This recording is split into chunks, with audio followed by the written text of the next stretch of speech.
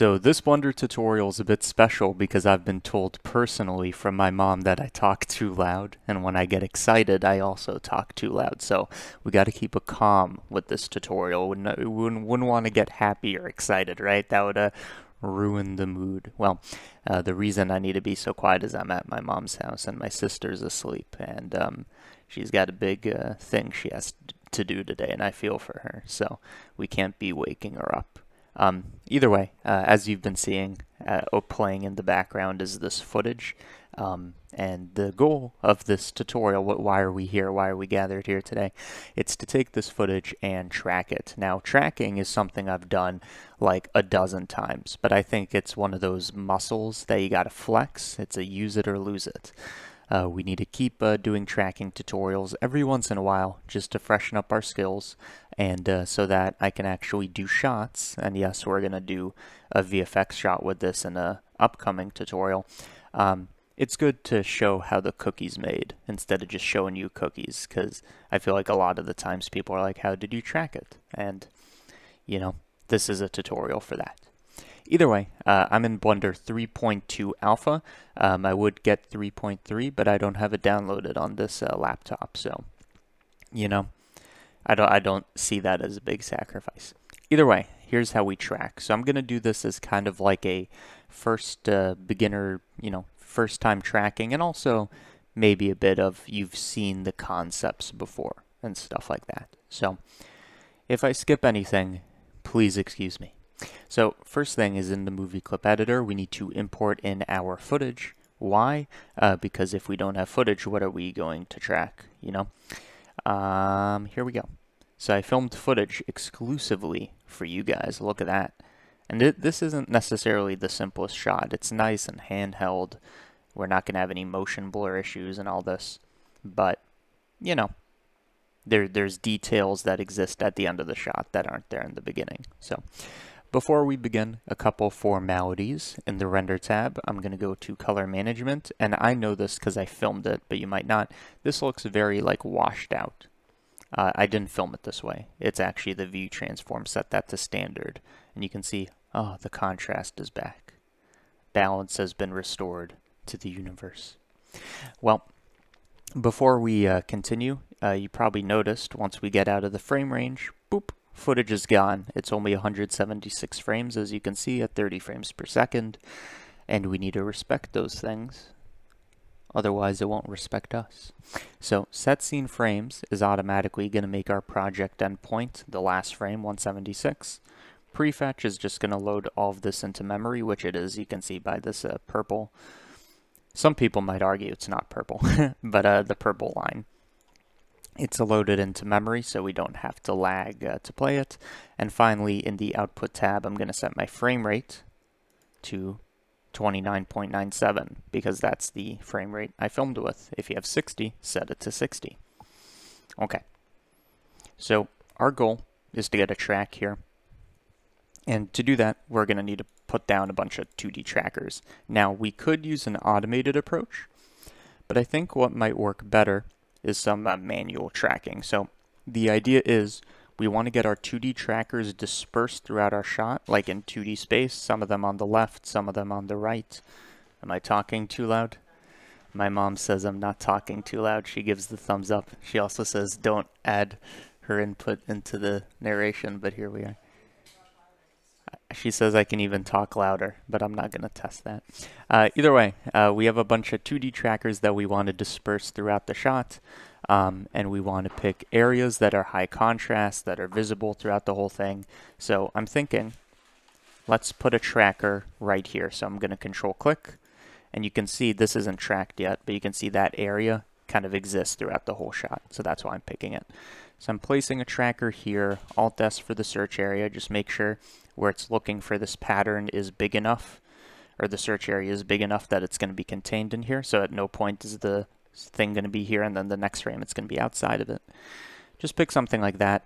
And I guess before we add that tracker, let's enable normalization, which is just going to get rid of any lighting variation changes. It's not going to care about that. So let's see if this tracks. For tracking, you just use these buttons, or I use Alt right click to track forwards frame by frame. Okay, So it seemed to do pretty good, and then the track just kind of stopped. This isn't me stopping it, it literally like lost it, and I think what it's doing is it's looking for this pattern, but once we get to this frame it's sufficiently different enough that it doesn't match it anymore because it changes over time. So maybe something else we can do is in the matching, where it's saying I'm looking for this pattern again and again and again.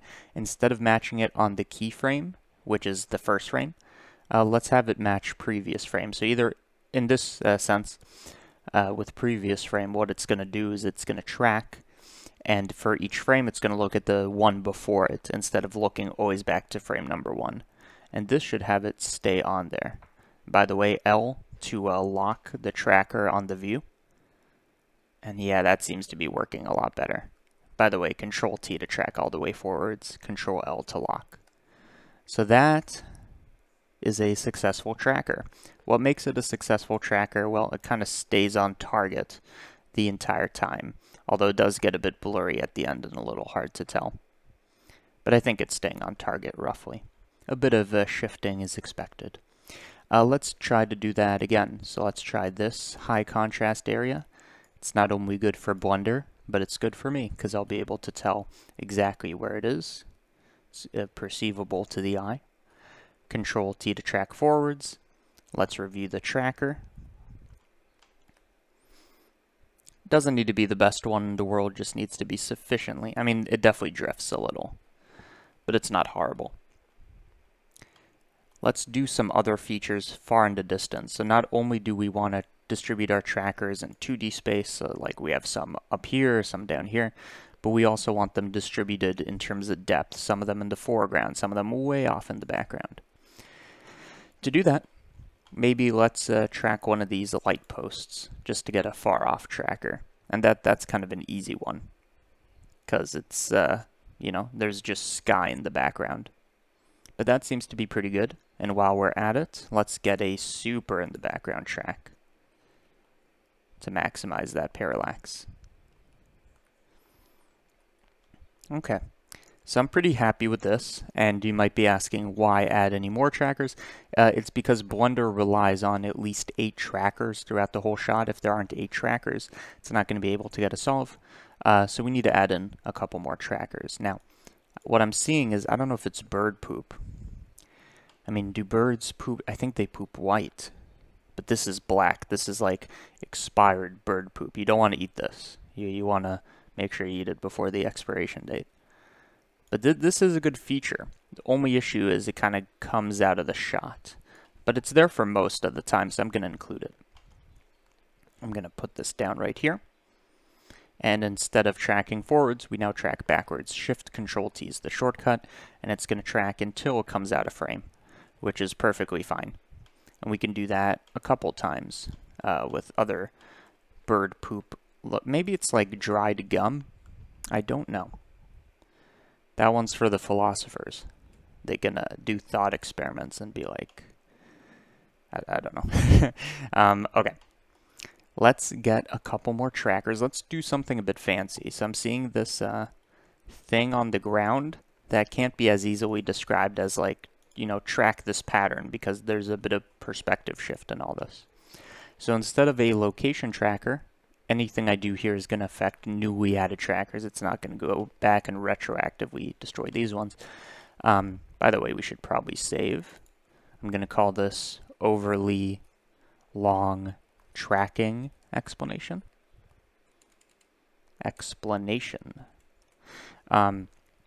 We want to change this to something that actually captures the perspective. Now, you could use perspective for this. It might be the obvious choice. But affine is almost the same thing. There's a bit of a nuance there, which I'm not going to describe right now. But affine almost does the same thing. It has, you know, location, rotation, scale, and shearing that it's going to look for. Not necessarily perspective, which almost does the same thing, but it's significantly faster. So if I add this tracker here, it should latch onto it. So let's see, Control T. Yeah, you can see from our 2D window right here that it's holding on proper. And we could do that for a couple spots on the ground. So we could do one here. Let's track forwards. Perfect. So you can see the tracker is actually shearing a bit. It's, you know, you see what shearing is. It starts off as a square, it ends off as a diamond, or a rhombus, as we call it. But at this point we have 1, 2, 3, 4, 5, 6 trackers throughout the whole shot, and then we get 2 more. So yes, we can solve at the very end, but we need more trackers in the beginning. So let's, I'm going to add a couple more trackers, both at the end and the beginning, completely ignoring what I just said, which isn't a bad thing. You got to be able to, you know, have fun. So I'm going to track backwards here. Perfect. So I think we have, I mean, you know, we want them distributed in 2D space. They seem to all be contained here, so it would be good to get some trackers here, some here. So we could do that. I mean, I think very simply, this one's a good feature. But kind of no matter what we do, they're going to not live that long. So let's add 1 or 2 more. I'm going to use another affine for the sign, because that's like something that has a lot of detail, and we can tell the perspective warp. So this should be pretty good. So we have a lot of good trackers. We just got to make sure there's at least 8 in the beginning. And ideally, they last throughout the whole shot. That would be even better. So I'm just reviewing my shot here. And I'm seeing some clear winners here. Do you see what I see? Do you see what I see? A tracker for the car. Add a tracker here and track it far. Yeah, I mean, this is a good one. It's throughout the whole shot. It has some of that depth change I'm talking about. And let's see, now we have 7. Not bad. I'm eyeing up this license plate here. It does kind of come out of the shot at the very end there. Maybe an obvious one to try, it might be a bit of a difficult track, it might not work, is here. It's a very high contrast area, but the background is changing, so I might not like that. Let's try it. No, it definitely did not like that, as expected. Maybe we could try maybe a foreground element here, just like a good patch of, well, to us it kind of looks indecipherable. It's like, oh, what is this? To Blender, it's going to perfectly latch onto this, I'd imagine. Yeah. Okay, so let's see if we have enough trackers for a solve already. We should, but Blender might say that some of these are bad.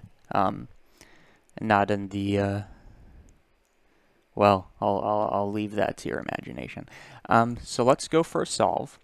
Is this shot a tripod shot? No, I'm actually moving it. It's a phone shot. I'm moving through space, so it's not on a tripod.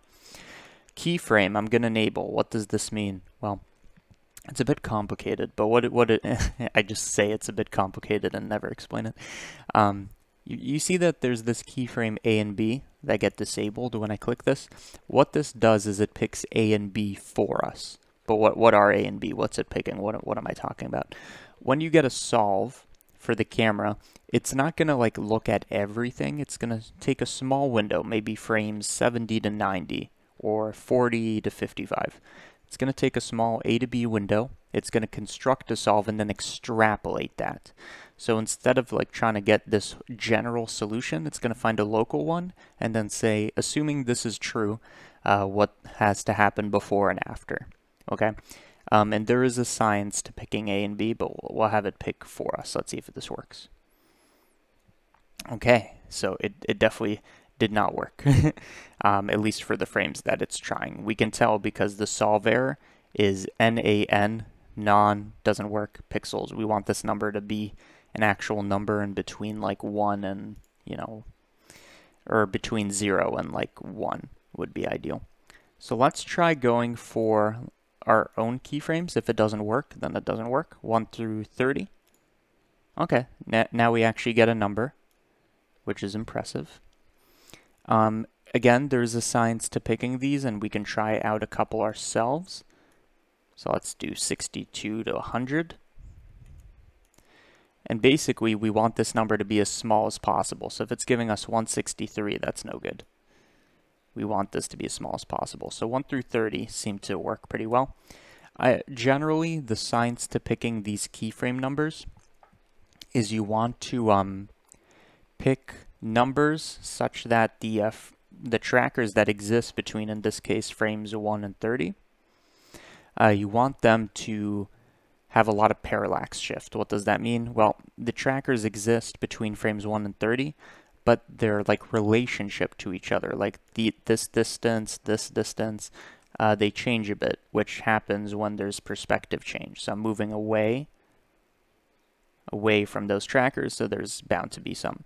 I'm just going to try one more option before we call it quits. Let's try 120 to 150. And it also gave us 1.4, so it didn't seem to matter. Now, to get this number lower, there's a couple tricks that we have. The first one is once we're good on keyframe A and B, you want to click this, not that one, you want to pick a focal length. Because the more information we have about the camera, how zoomed in we are, in other words, the focal length. Right now it's assuming 24 millimeters, and I can tell you it's not because my phone doesn't shoot 24 millimeter. The more information it has, the more it can accurately predict our camera. So right now it's going to say, assuming these are fixed, it's going to try out a bunch of focal lengths and tell us which one's the best, which one most accurately represents how zoomed in we were. And hopefully this number goes down. So let's try that. And look at that. Immediately we went from 1.4 to 0.34. And if you haven't solved before, you're like, okay, you know, that's a decrease. But as a veteran of tracking, this is a very good number. Like if you get under 1, it's workable. If you get under 0.5, it's a good track. And we could even go a bit further here. And honestly, I don't think we need to. We don't need to do an advanced tracking tutorial here. But just for those who care, what you want to do is you want to show the info. That's going to tell you the average tracker error. So 0.34 is the error, the average of all these. 0.53 pixel error, 0.59. You pick the one that's the worst. So 0.2 is a very good one. 0.53 is kind of bad because it's above 0.34. You take the worst of these, like this one. And then what you say is bring down its weight. In other words, how important it is. It's kind of like we're firing, or like the opposite of a promotion, you know.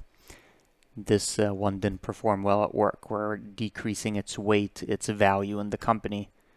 And then we solve again. And you can see now we're at 0.3. And you can kind of do this song and dance all day of decreasing weights, and there's add-ons that do this. But for now, I want to get my 3D camera in the scene. So now that we've solved our camera, let's set up tracking scene. And you can see now the camera is moving back the same way we did. It's not going to look really correct. Like it kind of looks like this plane's hovering and not connected on the floor, but it's something. The reason it's hovering, by the way, is if we enable motion tracking, you can see these dots, these empties are these trackers, right? You can see as I select them, there's different ones being selected here. Let me do that again. Now that you know to look for it, I want to be fair.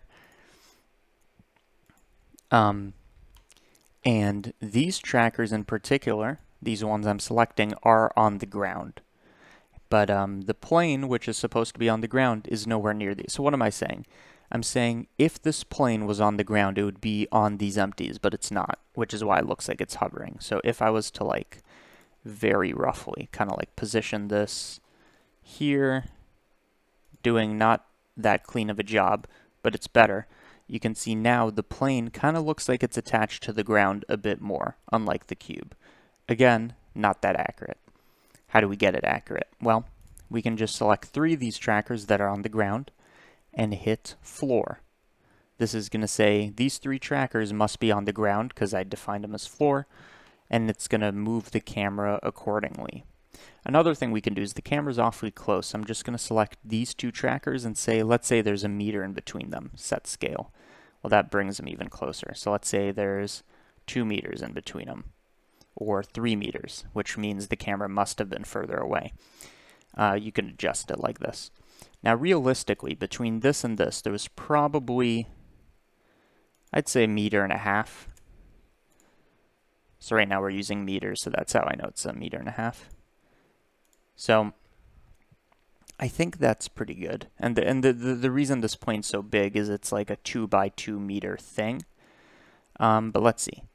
Yeah, now this looks like it's much more attached to the floor. I think it'd be easier to tell if we make this smaller. So one thing I'm going to do is I'm going to select my camera. which by the way, we can still move, and it's going to do that whole thing. But I'm going to have this I'm going to have this rotate based on the 3D cursor on the Z-axis. I'm just lining this up somewhere a bit more convenient.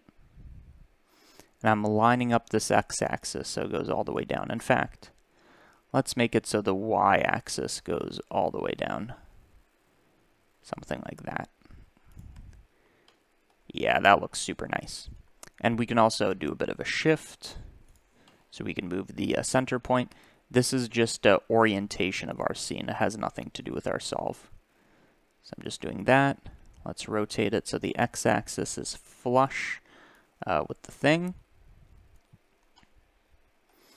And that's pretty good. You can see this 3D cursor is pretty locked on. In fact, let's move it so it's right on this line. Yeah, you can see that's very locked on. And at this point, I don't think we need this anymore. We could kind of reconstruct our scene, basically. Nothing too complicated. You know, it's kind of funny that they call, like, basic, the coding, like Visual Basic, they call it basic, but it's not that simple. But maybe compared to, like, C or C# or one of these, you know, it must be. So I'm just going to... Now, whenever we add geometry, what you have to notice is now it's actually tracked onto the scene, right? What I'm going to do is I'm just going to do a very simple modeling of our scene, nothing crazy. So I'm making the ground. And this kind of tells us our orientation's a bit wonky. Or maybe the actual place is a bit wonky, I don't know. It looks like the actual place is a bit wonky. And we can't forget there's probably a bit of lens distortion as we go further out. Again, doesn't need to be perfect. So we do something like this. We model our curb a little. I really just want it to be accurate in this area since this is where we're going to be adding our CG. And you can see this is tracking on very well. And you could kind of go crazy here. You could be like, okay, add a loop cut like all the way over. Wow, this is taking forever. Let's move this over here. You could say, oh, there's a loop cut over here and a loop cut over here. And then the reason I'm doing that is so you could like model this like pillar. You can go crazy with it. I'm not gonna, so that is your prerogative, as people like to say. Okay, so I think I'm pretty happy with the solve. Again, anything we add to the scene, and I'll give you a bit of a hint about what we're adding. It's going to be a floating. Let's change this back to median point. It's going to be a floating thing. So you can see, wow, this torus really does look like it's floating correctly. It's going to be a floating thing. And the reason I'm doing the ground is we want to have these shadows catch on the floor, which we're going to talk about once we get there. But I think this is a pretty good track, and I'm happy with this. So we'll leave it there. As always, at the end of these tutorials, that was an abrupt transition. As always, at the end of these tutorials, I like to pimp the ever-living picture frame, let's go with that, out of my Patreon. So what is Patreon? Why should you join all this? Patreon, link in the description, is a place where you can take your membership of this channel, if you think about it that way, or maybe your donation to this channel to the next level. When you become a patron, like the 700 to 800 people that are currently patrons of this channel and CG Matter and Default Cube, if you don't know, I have 2 channels. What happens is you get 3 things in return on top of actually directly contributing to what I do. So if you like what I do, you know, Patreon's the way to go. Because ad revenue is unreliable, to be honest. But you get 3 things in return. It's not just a donation. You get early access to tutorials, so you could have seen this a day or 2 early, which is cool, but it's kind of like, are people really kind of like waiting at the edge of their seats for the new Blender release? Maybe. The new Blender tutorial release. Kind of like it. It's kind of like when Lost would come out every Friday or whenever it came out, you know. There's that. There's also the blend file. So this one's, in this case, this is big. So you can download the blend file, including the footage, the track. You don't need to do it yourself. And once we add this CG element, which I'll describe what it is pretty soon in the next tutorial, you don't need to track your own shot. You can just add it right in. So you could get blend and project files and anything I've uploaded over the last 3 years. You can also get for just $5. You get hundreds of project files that you can play around with. And thirdly, you get exclusive tutorials. I try to make 1 or 2 a month. These are tutorials that are not available for free on YouTube, but this one is. So thank you guys so much for watching. Hopefully you learned something. For those of you who are active or are going to become active patrons, thank you so much. And yeah, thank you for watching, and that's it.